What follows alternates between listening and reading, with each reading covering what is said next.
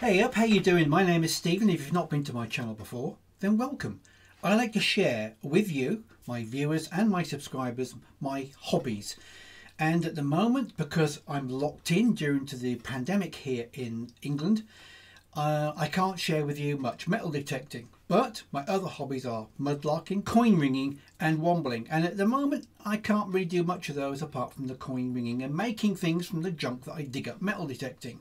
I've got loads and loads of silver in here, about 600 grams worth. But there's a piece of chain here, sterling silver men's bracelet. And I've even got a thimble, all of which are no use to me. So today I am going to be showing you how I make two new sterling silver members pins for those who have just joined my channel. So let's get on with it.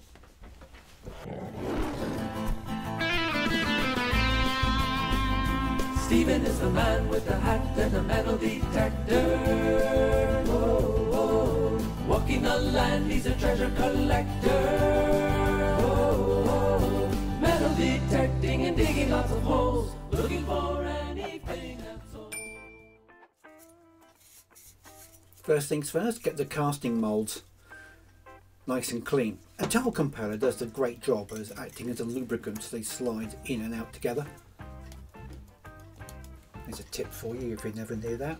And that's what I'm going to be casting today, a couple of silver hat pins for my latest new members on my channel.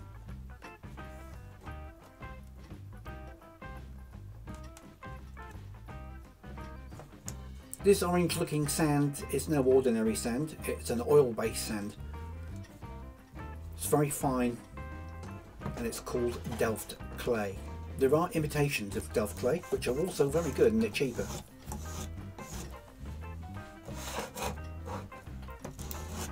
The process is quite simple, but it does take a bit of practice. It took me a long time to pick up a tip of casting a small piece like this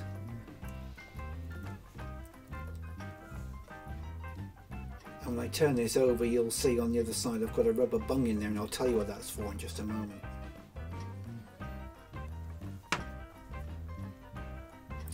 There we go, the rubber bung is falling out. Look, there it is. I'll put it back in, and that makes a casting reservoir to pour in the liquid silver. A lot of casters on YouTube tend to leave just a 4mm hole. That's the minimum required to get the silver to flow through because it does set really quickly. I've found it's much better to have a huge hole. I'm going to show you exactly how I do that. Talcum powder again between the two layers of sand prevents the silicon sand, the oil based sand, from sticking together.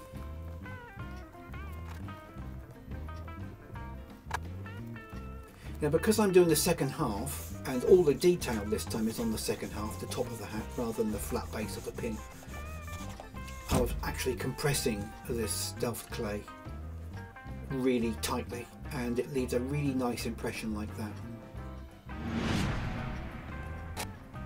I just tapped it out, as you can see, and I'm going to put it back on the bottom piece on the flat back, and I'll show you why.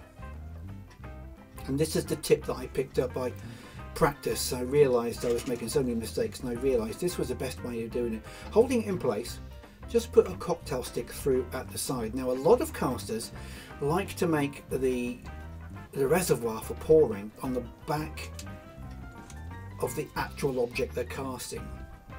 This leaves a sprue which needs to be cut off and sanded down. I found it much easier, especially with the hats which have a low profile, to cast at the side of the actual piece, making that hole much bigger than 4mm,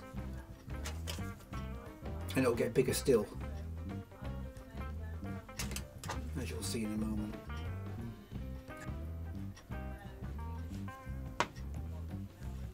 Making sure I don't brush off all that talcum powder, otherwise the two halves will stick together.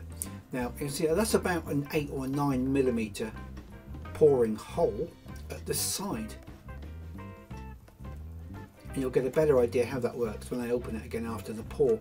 So instead of now having a small hole to pour in, I've now got a much bigger hole to pour in, and only a tiny area of 8mm. Now they put all the bits of scrap silver in I found whilst I was detecting.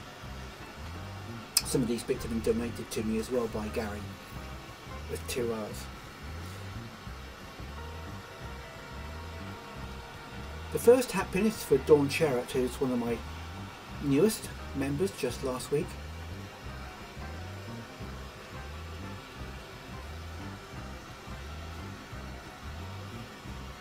Now, I don't sell these hat pins at all, they're only for members of my channel.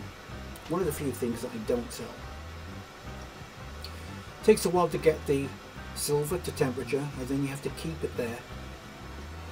And even when you think that it's flowing nicely and turning over, because it like rolls, as you can see there, the liquid silver starts to roll, give it a few more seconds so it's over hot, and heat the edge of the crucible so when you pour it, it doesn't set.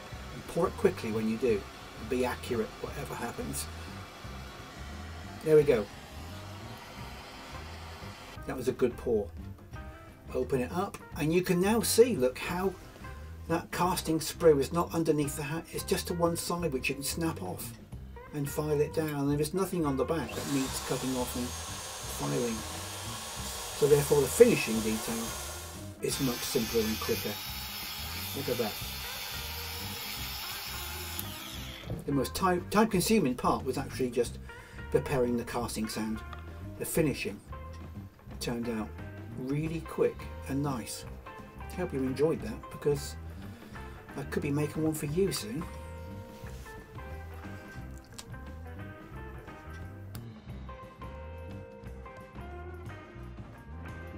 Well, that's it. That's a couple of hat pins made for my new channel members, and if you'd like to acquire one of those pins, sadly I don't sell them, but you can read about it in this pop-up card just here if your device shows one. If not, I've left some information in the video description. And if you like sandcasting and want to see a bit more, I'm actually going to be doing a video on how to sandcast a genuine 2,000-year-old silver Roman coin, and yeah, the results are quite convincing. Meanwhile, I've left a video on screen now, that one, which I think you may be interested in. But thank you for watching. I'll catch you later. To get one of my sterling silver hat pins, why don't you join now and become a channel member? Stephen digs stuff up and pimps it up so you guys can wear it.